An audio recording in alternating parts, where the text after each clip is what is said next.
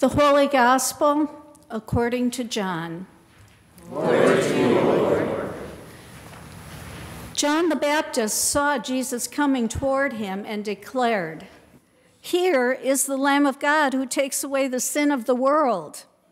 This is he of whom I said, after me comes a man who ranks ahead of me, because he was before me.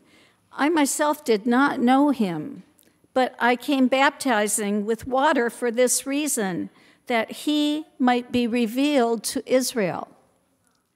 And John testified, "I saw the Spirit descending from heaven like a dove, and it remained on him. I myself did not know him, but the one who sent me to baptize with water said to me, 'He on whom you see the Spirit descend and remain is the one who baptizes with the Holy Spirit.' And I myself have seen and have testified that this is the Son of God." The next day, John again was standing with two of his disciples as he watched Jesus walk by. He exclaimed, "Look, here is the Lamb of God." The two disciples heard him say this, and they followed Jesus. When Jesus turned and saw them following, he said to them, "What are you looking for?"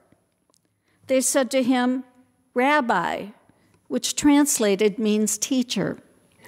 "Where are you staying?" He said to them, "Come and see."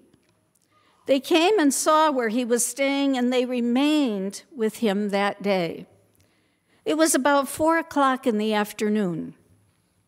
One of the two who heard John speak and followed him was Andrew, Simon Peter's brother. He first found his brother Simon and said to him, "We have found the Messiah," which is translated anointed. He brought Simon to Jesus, who looked at him and said, "You are Simon, son of John. You are to be called Cephas," which is translated Peter. The Gospel of the Lord. Praise to you, O Christ. I would like to invite the children to come up. This past Wednesday night, the children who are currently participating in First Communion training gathered, along with their parents and me, in the old fellowship hall for our second class. The curriculum we are using provides a different instructional video for each class session. And as I prepared to teach Wednesday night's class, I went downstairs and attempted to get the DVD working in the new video player so that everything would be set and ready for the evening class when it was time to use it. And not surprisingly, I could not figure out how to get that machine working. I still had not been able to figure it out by the time class was ready to start. And finally, during class, Nate Nelson was gracious enough to figure it out while class was taking place, and I am so grateful for his presence because, truthfully, I would not have figured it out. My point in telling this story is that I always have had difficulty understanding how to handle and operate technical and mechanical equipment. I just don't get it. While such understanding comes very naturally to some, I always find myself befuddled and cannot seem to make sense of it. I have always been one of those people who needs to learn and verify things experientially. I am an experiential learner, and I usually must seek out someone to show me what to do and how to do it, and thereby, through that experience, finally understand. Because I am an experiential learner, I appreciate the sequence of events described in today's gospel reading. Today, we are told of John the Baptist, who has had the experience of baptizing Jesus. John has the experience of seeing the Spirit descend upon Jesus in the form of a dove, and then is able to confidently point to Jesus as the Lamb of God who takes away the sin of the world. It is John's experience that gave him insight so that he could then assuredly proclaim who Jesus is.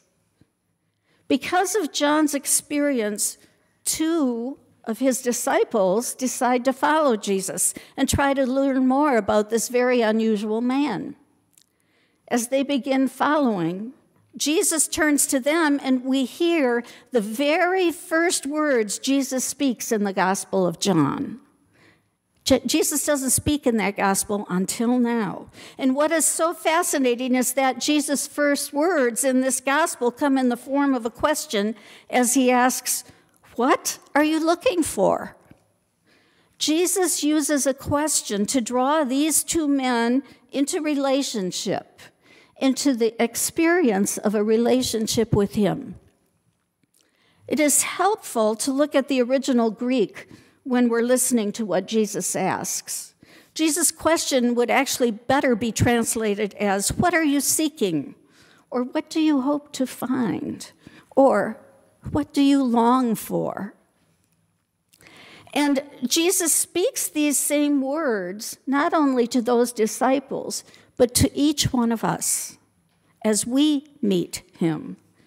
Jesus' words invite us to look into the depth of our being and ask, what is my deepest longing? What is it that I hope to find in this one, this unusual one called Jesus? And quite frankly, as a faith community that desires to engage with the greater community, I believe we need to remember that there are many seekers around us who are asking the same questions. There are many in our greater community who are longing for something more, something deeper in life. As we work to connect to those beyond these walls, I have to ask each one of you, what is the hallmark of this community that we can lift up so that others may see who we are, whose we are, and what we offer in this place? Well, it is interesting that the disciples reply to Jesus' question by asking where he is staying. Again, it is important to look at the original Greek as we try to make sense of what is going on in this experience. The disciples' question to Jesus goes much deeper than simply asking about a geographical, physical location. The Greek word used implies that they are really asking where he is dwelling, where he is abiding, a word that we find used over and over again in the Gospel of John. The disciples are asking Jesus where he is remaining and indwelling. Think about that. They're asking him where he is indwelling. This conversation is getting deep. They want to know where they can come and simply experience being with him. We live in a culture that focuses on doing. What we experience on a daily basis is all about doing. Our lives are all about what it is that we do or must get done. We also live in a culture where more and more of us have our faces buried in our phones or tablets, simply being with someone, abiding with someone, intentionally remaining and being present to someone is increasingly rare. What does it mean for us to reply to Jesus' question by desiring to come and simply be with him? A lot of us might have trouble with that because of the way our lives are focused in this day and age. I find it fascinating that Jesus does not offer an answer to the disciples' question. Instead, drawing them in ever more deeply into the experience of relationship. Jesus' response is a simple invitation to come and see. an invitation that is profoundly relational. His invitation is non-threatening, simple, and very clear. Jesus' invitational response is so beautiful because it is open-ended and does not require any prior prejudged concepts of Jesus.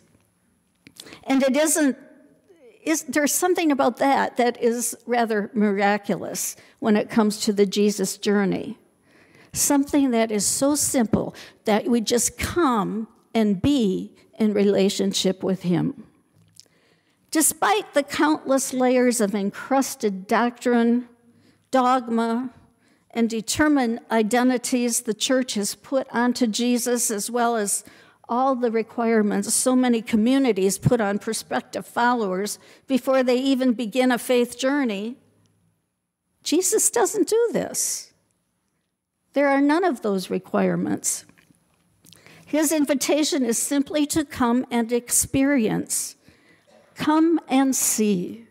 It is an invitation to unprejudiced, undetermined encounter and relationship. It is an adventure where the disciple and the teacher live together in relationship. It is an invitation to come and participate in this Jesus reality, and it is the pathway to life. Living in relationship is what this faith journey with Jesus is all about. When we respond to Jesus' audacious invitation to come and see, we begin an experiential journey of continual discovery. And we learn that this God of whom Jesus speaks is all about relationship and love.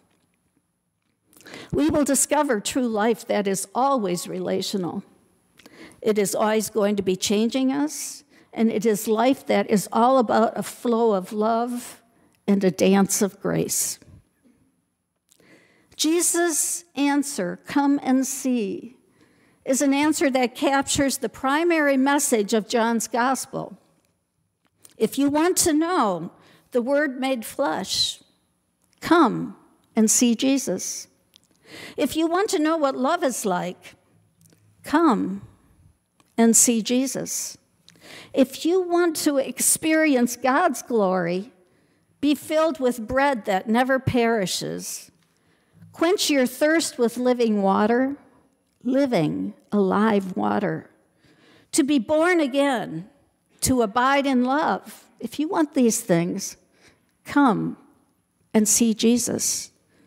If you want to behold the light of the world, to enter into life everlasting and to experience life that truly matters, come and see Jesus. If you want to know God, come and see Jesus. It's so simple. I said at the beginning that I am an experiential learner, and I deeply want to live a life that truly matters. As I long for this in life, I cannot think of a better learning experience than responding to Jesus' invitation to come and see and experience the joy of living in relationship with him. Let's make this journey together as we begin 2017. Come and see.